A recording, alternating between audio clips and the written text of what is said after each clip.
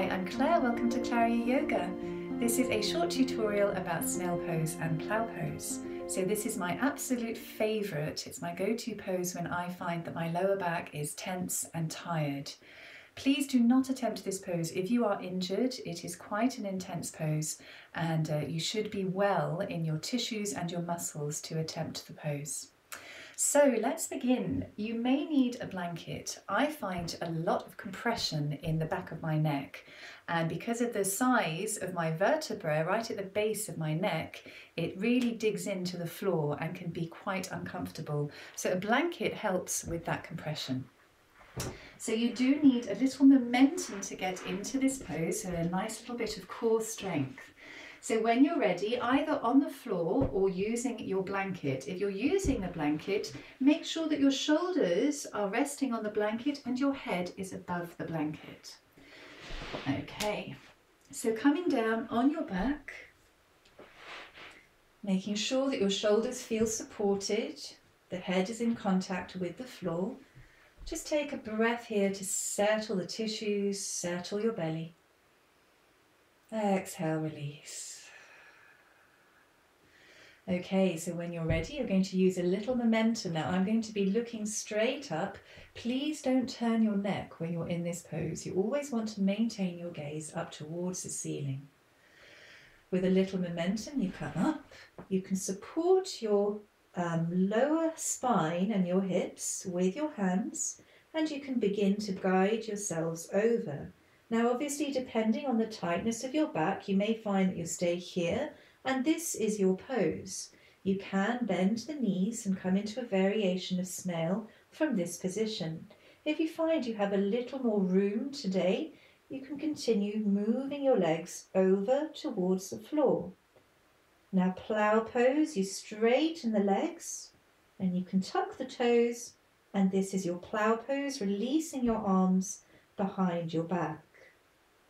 For those of you who prefer snail variation, you bend your knees towards your face. Now some of you may find that your knees come down to the floor. Others, like me, will be hovering the knees above. Now if you feel that you're about to roll out, you can always use your hands to support your back here. And this is where you stay. Now the blanket should be protecting the vertebrae of your neck. If your vertebrae are protruding quite a lot like mine, so it should feel quite well protected and cushioned. Take a few breaths here, feeling that release down the spine as the muscles of the spine are being elongated and stretched. Okay, so you can stay here for as long as you wish. Now when you're ready to come out, you're going to place your hands down on the floor, palms facing down. And slowly, with control, you roll out. Now I take my head with me because that feels comfortable for my neck. Now you can experiment, taking the time nice and slowly, using your hands for support and guiding yourselves out of the pose, core strength, until your hips are down on the floor. And take a moment there, just allowing the feet to connect to the floor and releasing the head back.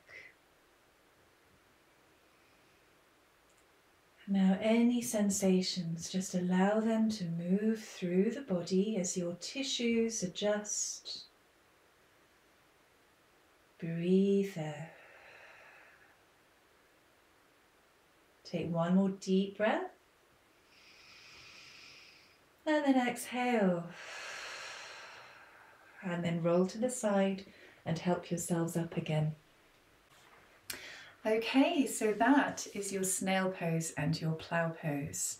So experiment with those variations. If you have any questions, please do get in touch with me, clariayoga.com. I'd love to hear from you. For now, thank you very much for watching. I look forward to seeing you again soon. Namaste.